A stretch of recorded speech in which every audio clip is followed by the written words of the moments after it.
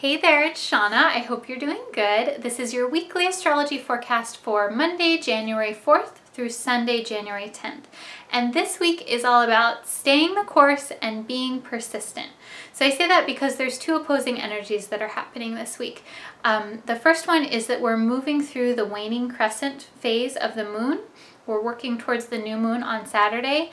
And so whenever we're in the waning crescent phase, when the moon is starting to get smaller and smaller, we want to embrace that energy of letting go and detoxing whatever it is that is appropriate to release in our life right now.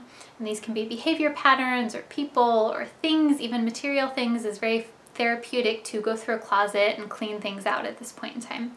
The energy that opposes this a little bit that I want you to watch out for is this week we also have a lot of energy involving Saturn. Saturn creates restriction, and sometimes that restriction can be frustrating. The restriction that Saturn creates, though, it's not just to piss you off.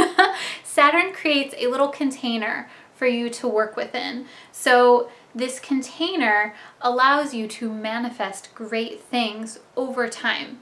So as you're moving through life this week, as you're getting ready to let go of things, I want you to pay attention to if this thing feels like it's growth inducing or if it's holding you back. Saturn creates restriction, but oftentimes that restriction is somehow growth inducing for us. So if there's something that has is frustrating to you this week, I want you to just stew on that. Is this something that is growth inducing for me? And if so, hang on to it. Don't detox it from your life just yet. Stay the course and be persistent. Another important thing that's happening this week is on Tuesday, Mercury goes retrograde on the 5th. You can watch my video about that to get more insight on what exactly that means. I'll have a little link somewhere on the screen. Tuesday, the moon is also void, of course, all day. So Tuesday, between those two energies, is a really good day to reflect and to contemplate. Meditate, journal, do whatever spiritual practice that you would like to. That Tuesday is a really good day for that. And then, of course, on Saturday, the 9th, we have the new moon that's happening in Capricorn.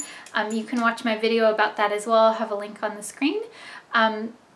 Always new moon, great time to set intentions and to go inside and really contemplate what it is that you would like to move towards in your life over the next month. So again, this week is all about staying the course and being persistent. So if there's something that feels really important to you, don't let it go. Don't let little tiny frustrations and restrictions hold you back. Stay true to what it is that you really want and that vision that you have for your life. So if you've enjoyed this video, please share it with a friend. I know that they'll appreciate you for it.